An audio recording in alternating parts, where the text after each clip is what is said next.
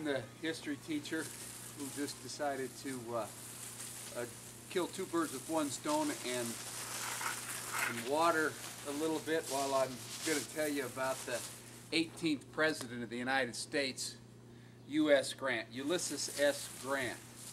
Grant is not, really his highlight film is not his presidency, it's what he did during the Civil War and what he overcame. When the Civil War started, Grant had the very worst reputation in the war. A cigar-smoking drunk. They didn't give him much responsibility at all. His first real success was the Battle of Belmont in 1861 in Missouri, where he won a pretty insignificant little battle. But they kept giving him more and more responsibility until by the end of the war he would be titled Brigadier General, and only General Winfield Scott at that time ever held that title.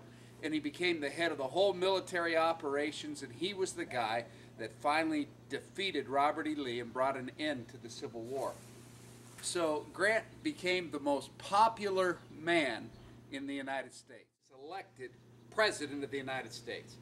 He would be our 18th president, and he would serve 2 terms as our 18th president. Now, he was not a politician. He was not prepared for the job at all, Grant. He was a warrior. He was a general. He was not politically savvy by any stretch of the imagination. But he became President of the United States. Grant was president. People wanted to kind of forget about the Civil War. They wanted to kind of forget about the presidency of Andrew Johnson, that guy who was narrowly kept his job by 1 vote during his impeachment hearing. And they put this Grant in, and what people wanted was just some things to forget all the problems that we had gone through in the United States. And so we see an emergence of baseball. The first college football team, Princeton versus Rutgers, takes place while Grant is president. You know, to help forget all our problems, P.T. Barnum opens the circus during Grant's presidency. So you're going to football games, you're going to baseball games, you're going to the circus. All these things to help us forget about all the problems that we had gone through. Also, lawn tennis was introduced in the United States when Grant was president. And in Philadelphia, the very first zoo was created. So you wanted to have some fun, you've been to the baseball game, you've been to the football game, you've been to the circus. How about going to the zoo? So that's what people did for fun, some people anyway, when Grant was president. Some other things that happened, the very first postcard was introduced during Grant's first term.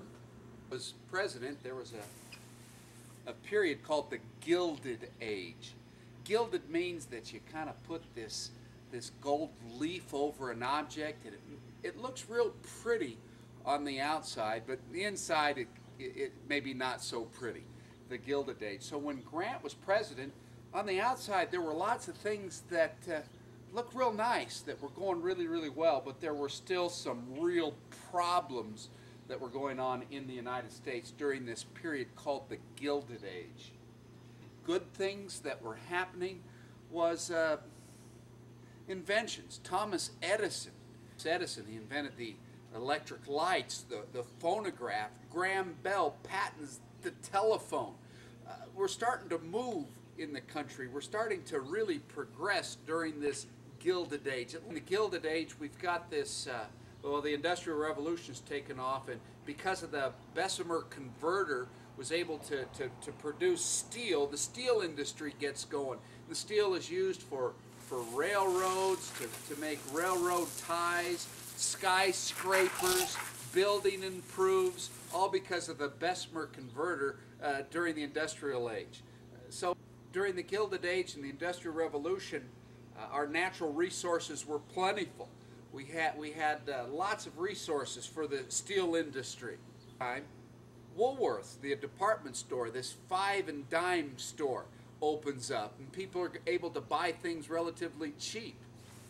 Railroads during this time were greatly increasing. By 1900 in the United States, literally there wasn't a corner anywhere in the United States that didn't have a railroad go through it. The railroads tied our country together, made us stronger, made our country smaller, improved everything, improved refrigeration cars. No longer did you have to have the cattle drives. We could move our beef in refrigeration cars across the country. We were just really improving in lots of areas. So things are doing good. We're improving. Man, we've got the circus, we've got baseball, we've got football, we're going to the zoo, the steel industry is taking off, the cities are getting bigger, transportation is improving, all while Grant is president. And we felt pretty good about ourselves. We really did. We felt good about ourselves. And all while Grant is president. But, remember, the Gilded Age. On the outside, it looks good. But on the inside, maybe not so good. And those things that weren't so good during the Gilded Age was labor.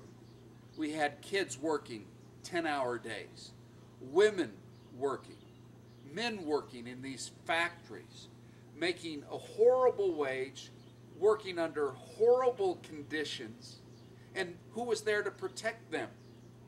Nobody. Being taken advantage of during the Gilded Age. Also, during the Gilded Age, in Grant's administration, there was corruption. Grant didn't know much about politics.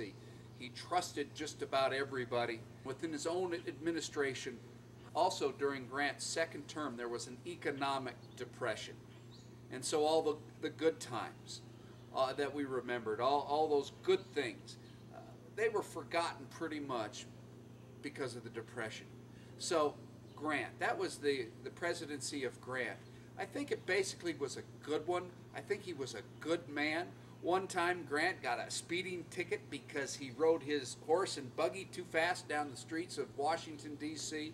And this Grant, who smoked 20 cigars a day, this Grant who loved life, this Grant who this country fell in love with after the Civil War, his presidency is over. But I think overall Grant's presidency